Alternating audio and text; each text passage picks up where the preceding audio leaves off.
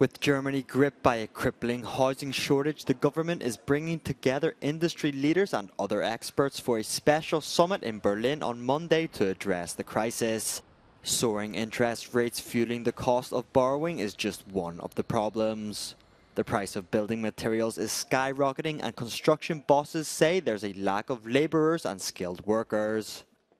Die Branche ist, wie gesagt, in einer schlechten Verfassung. Die Leute suchen dringend Wohnraum und wir brauchen natürlich auch neue Wohnungen für die vielen Fachkräfte, die aus dem Ausland für alle Industrien in Deutschland zu uns ins Land kommen müssen. Wir erwarten deswegen ein umfassendes Baupaket. Wir erwarten vor allen Dingen eine Entscheidung des Bundeskanzlers, der auch zwischen den vielen Ministerien, die für den Bau in Deutschland verantwortlich sind, eine klare Entscheidung, wie wir den Bau nach vorne bringen können.